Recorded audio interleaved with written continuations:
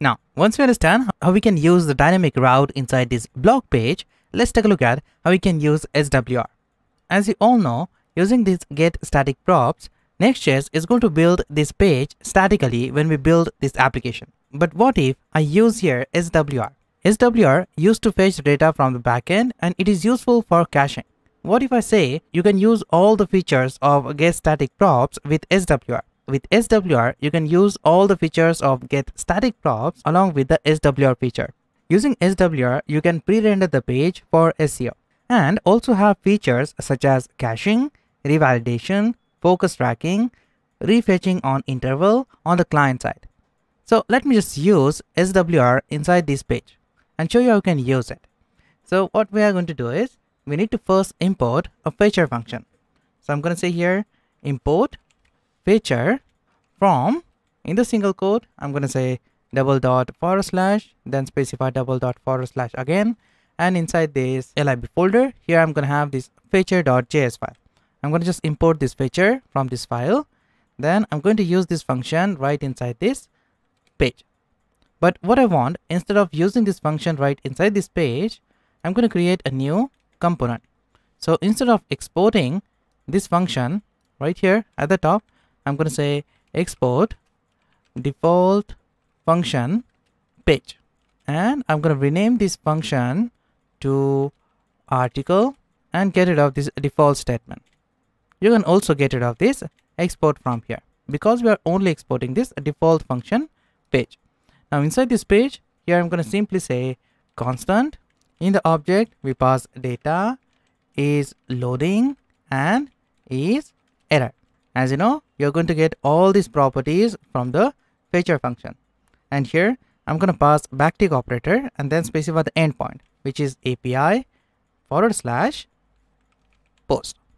Now, as you know, this endpoint is going to return all the posts. So what we are going to do is, instead of getting all the posts, I only want a single post. So if you open your API, if you open the post, right down here, you can see we have this post ID slug.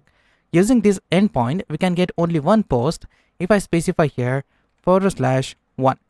So this is going to return only first post as a response inside this data variable. Later, we will understand how we can change this hard-coded value. Just for now, I'm going to leave this as it is. Right down here, I can say if is loading, if it is true, then I'm going to return my component. So we need to first import right up here, import is loading from // and then specify here my components. From the components child, and inside this child we have this spinner. So instead of this is loading, here I'm going to say spinner.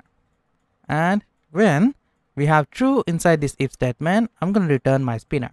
Just for that, here I'm going to say if we have error, so I'm going to say is error. If we have error, then I'm going to return my error component. So I'm going to say here import error component from single quote // then specify components child, and here we have the error component. So I'm going to copy this and paste that right here. So if anything went wrong, I'm going to get both this statement as a response. Just for that, if we have the data, then I'm going to return here my article, this function, this one. And as you know, to this article, you can see we have this structure properties. So we can pass here inside this object, we can pass data. But this data is now going to return an object. So we need to destructure this right here. So we pass here spread operator, something like this. So now we can destructure all these values inside this article component. Now let me save these changes. And show you the result. You can see I'm going to get the first post as a response. If I change this URL to 3, I'm still going to get the first block. This is because here I choose 1. Now what I want to get this parameter value inside this page component. To get that, right up here, you need to import use router from Next.js. So here you have to say import use router from Next.js. So pass here next and specify here router. So from the Next.js router, I'm going to use router hook. And then right down here, I'm going to say constant router is equal to use route. So I'm going to call this hook, and then here I can say router dot query. And in this query, I'm going to have an object, and inside that object, we have a property called post ID. So to get that post ID, we have to just destructure it. So here I'm going to say constant. In the object, we can destructure this property. The property name is post ID. And now I can use this property and specify that right here. So we pass here $. In the object, I can specify here post ID. Let me save the changes back to the browser, and now you can see when I change this URL, I'm going to get different post data. So that's super easy to get the data from the URL inside a component. Just for that, I want to initialize this component as SWR. So we need to first configure the SWR, and then we can pass the data from the SWR. So we can easily cache that data and pass to the component. So at the top, here I'm going to say import. In the object, we import SWR config from the SWR library, and we need to wrap this component in SWR config. So I'm going to say here SWR config like this, and then we need to paste the article component as it is. And just out of that, here you need to pass value, and inside this value you have to specify the fallback value. So if nothing changes, you will specify the fallback value, otherwise specify the updated data. Here you pass a parameter called fallback, and you get this fallback from the component right up from here, fallback, something like this.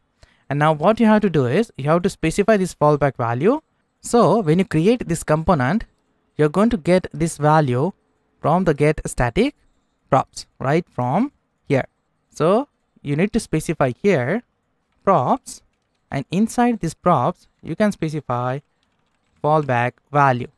So here we specify fallback, specify an object, and then here we specify the endpoint.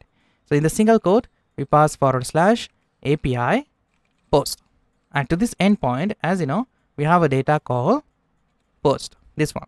So we specify that data here. So what we are going to do is, using SWR, we are just going to cache this data. Instead of getting this data every time when we update this component, I'm going to get this data from the cache.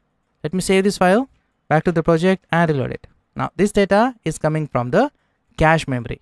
Now we can do the same thing and use the same technique to cache the data for all the components. That's upon you. You can use this SWR config and cache your data.